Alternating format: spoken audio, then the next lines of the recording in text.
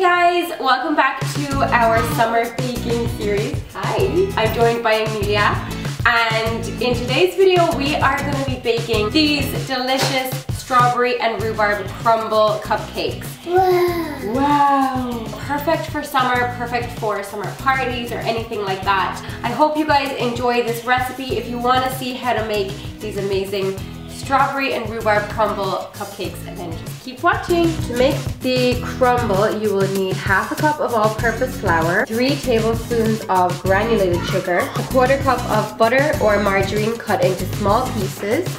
To make the cupcakes, you will need 14 to 15 fresh strawberries, a 1/4 cup milk, 2 3/4 cups of all-purpose flour, 3 teaspoons of baking powder and half a teaspoon of salt, 3/4 of a cup shortening, 1 1/2 cups caster sugar, 5 egg whites, 2 1/2 teaspoons of vanilla, some red food coloring, and 1 cup finely chopped rhubarb. So our oven is preheated to 350 or 175, and we're gonna line our muffin tin with cupcake cases. We chose pink polka dot. You can choose red if you want.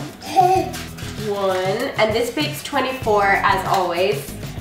So you're gonna have plenty of strawberry and rhubarb cupcakes to go around. Oh, we just mixed all of our crumble ingredients. So the flour, the sugar, and the cubed butter in a small bowl.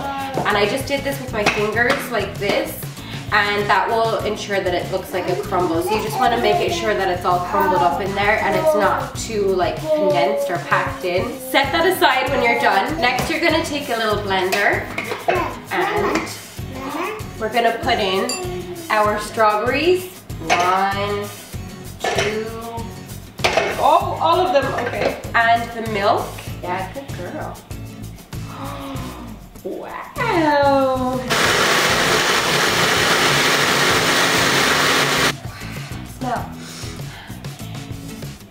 You like that? In the medium bowl where we have all the dry ingredients, we're just gonna mix them together. In a large bowl, we're gonna beat the shortening with an electric mixer until it's all smooth.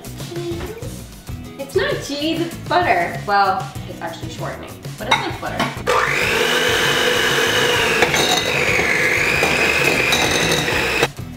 Yeah, it's okay, it's unplugged. To that, we're gonna add the sugar. You wanna put in the sugar? The sugar in. Oh my goodness! Oh, nice and creamy. Now we're gonna beat that for about 2 minutes longer to make sure it's all combined. Now we're gonna add the egg whites one at a time, beating really well after each addition. You wanna do it? Now we're gonna beat in the vanilla and enough food coloring so that it goes like a nice pinkish red color. Wow. Smell that, smell. Red.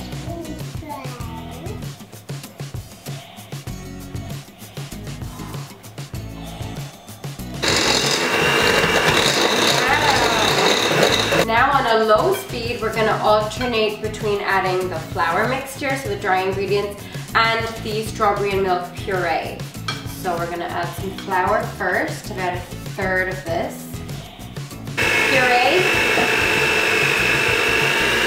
That makes this really pretty pink mixture, and to that, we are going to just stir in our chopped rhubarb. Is that good? I think it tastes nice. I think Emilia approves. Now we're gonna spoon in the mixture until each case is about 2/3 of the way full.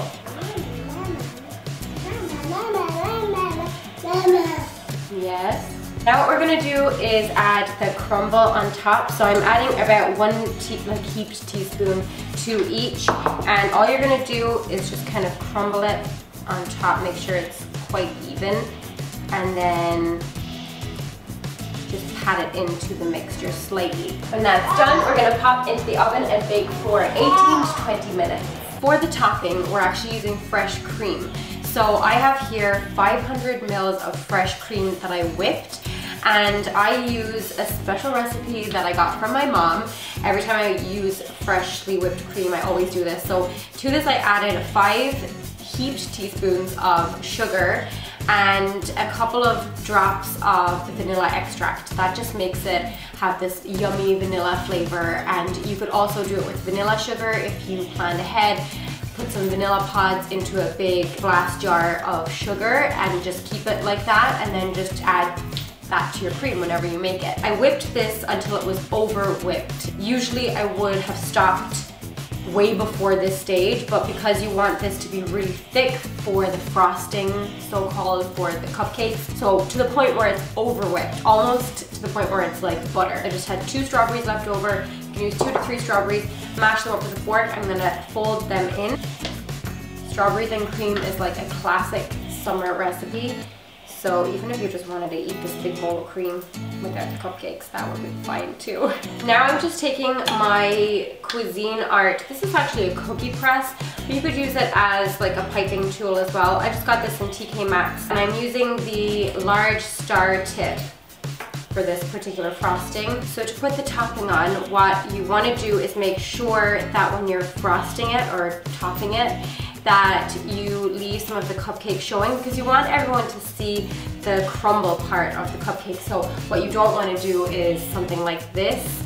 I mean, I want to eat this one, but you know, you want to be able to see the crumble part. So I'm going to show you guys how I do that. I'm just going to keep it in the middle and just pipe it like this.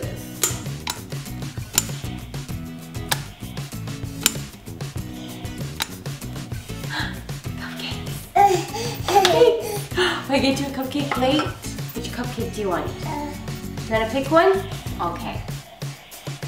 You want to pick one? Which one? This one? Okay. I think she likes it. You like it?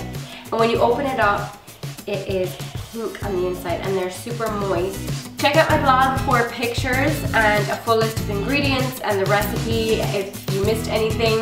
I hope you guys loved this video.